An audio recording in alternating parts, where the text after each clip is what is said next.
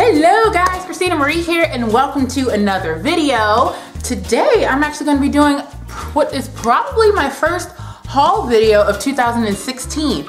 As you've noticed, I don't do a lot of hauls on my channel anymore, and while that is not by choice, it's also kind of by choice. I don't know. I think because I hadn't really focused on fully being a booktuber, you know, I had been doing makeup and stuff like that, I hadn't been putting money towards books. I had pretty much just been putting money towards like makeup and skincare and stuff like that. Now, this video, as you may notice the title, is not a regular book haul. This is in fact a library book haul. And you guys know how much I love my library. You know how important I feel that the library is.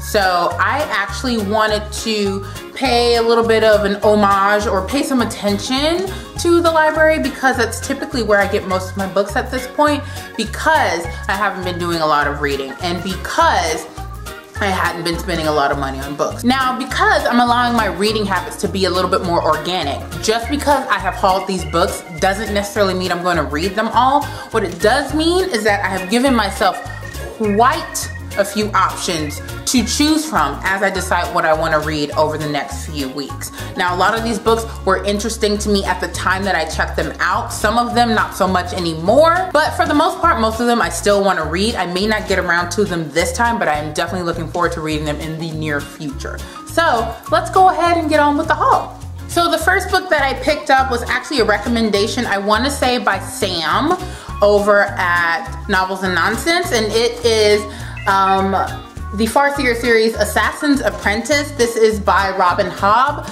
This is actually a fantasy book. Can you see the cover? This is actually a fantasy book that, quite frankly, isn't typically my cup of tea, but Sam is so passionate about it, I figured I would at least pick it up from the library. It's not really gonna harm me to do that. This is basically about apparently a guy who is a bastard son of a noble who is actually taken under the wing of a devious king named King Shrewd, who has him secretly trained in a certain skill to become an assassin. And so this is his journey with that, I guess. That's kind of like the brief Cliff Notes Christina version synopsis of it. Sounds really, really interesting, so I thought I'd pick it up. Then this next book, of course, this was kind of introduced to me by Jesse the Reader, and this is the first book in a series of unfortunate events. This is the first book called The Bad Beginning. So by Lemony Snicket, who is also Daniel Handler. I definitely want to see what this series is all about, simply because Jesse is so passionate about it, but so are a few other people. So I figured, hey, library, let's check this out. If I hate it, I haven't wasted any money on it. I don't think I will hate it. It'll just be something different. So the next book I picked up is one that I'm actually really excited for, and it is called Uprooted. This is by Naomi Novik, and this is about a young girl whose name I cannot pronounce, who lives in a village where a dragon every 10 years takes a woman from the village to serve him over the course of those 10 years. And the dragon kind of keeps the peace around the area. So the lead character, whose name I cannot pronounce, feels that her best friend is next in line to be taken, so she wants to do everything that she can to protect her best friend from being taken. But actually, it's not the best friend that the dragon is interested in. It is actually our main character. And so this is a story about kind of that situation and what happens from that point. I actually am really excited about this, simply because it's something that I quite frankly haven't heard of before. It's apparently rooted in like a lot of folk story, kind of folk legend, and apparently a Grimm fairy tale, so to speak. So that kind of turned me on a little bit, the Grimm fairy tale part. So we'll see. So this book is called All American Boys. It's by Jason Reynolds and Brendan Keeley, and this is actually a book that is pretty prevalent, especially with today's social climate. It deals with police brutality and racism, which quite frankly is my thing. Like I don't want to say I enjoy learning about that kind of stuff, but I continue to want to be enlightened, and I continue to want to stay up to date on, you know, happenings in our culture, things that are relevant to my culture and to my people. And this seemed like a really, really interesting story, because this is a story of a young black kid who gets beaten up, like hospitalized by a police officer who is white, and a witness to it is his classmate who is white. It is his best friend's older brother, I believe, that is beating on the black kid, and it just takes this whole turn about what it means to be in a society that deals with police brutality and racism, and I'm really, really interested in reading this. So the next book I have is called The Forbidden Wish, and this is by Jessica Khoury. You guys may have already heard about this. This is actually a book that's kind of like, I guess, a Aladdin retelling. It's about a genie who is female in this particular sense, and I guess there's a romantic element to it. Not really sure on what the story is fully about, simply because I kind of don't want to be made aware of it, because if it has anything to do with kind of like the Aladdin-esque feel, I want to be surprised. I want the retelling to obviously be something different than what I already know the story of Aladdin to be. And it's starting off on the right foot because it is a female genie. So I'm really excited about this one. Now, the next few books I have are all part of the same series, so I'm just going to kind of show them to you back to back. This is definitely a tribute to one specific author. The first book of the series I absolutely love. The second book I heard was not as great as the first, and then the third book I kind of heard was not even that great. I heard the second and the third book should honestly have been one, but I'm gonna give it a try and kind of get my own perspective on it. And so I have The Wicked Will Rise. This is by Danielle Page. Now, I know there's a lot of controversy surrounding Danielle Page. There are certain people I know that won't read her books because of her connection with James Frey. That's not my business. That's neither here nor there. I don't have a particular opinion on it. I honestly am somebody who can separate the work from the author. And I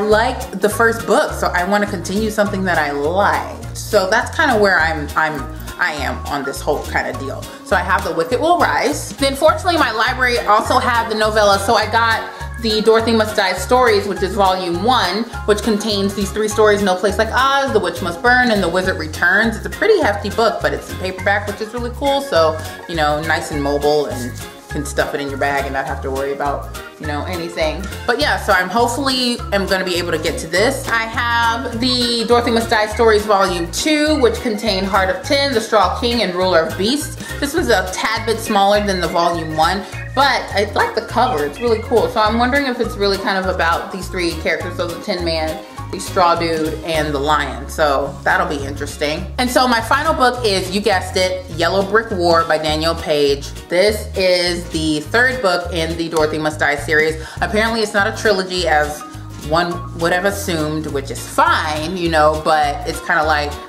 why? What are you doing? You know, especially considering how short the book is. Now, I can't speak to the content of the book simply because I haven't read it, but I can speak to what I've heard, and I've heard that honestly book 2 and 3 should have been combined. And so that's the mindset that I'm going into this with, is that when I read book 2, I should automatically go into book 3. And that's kind of how I feel when it comes to series.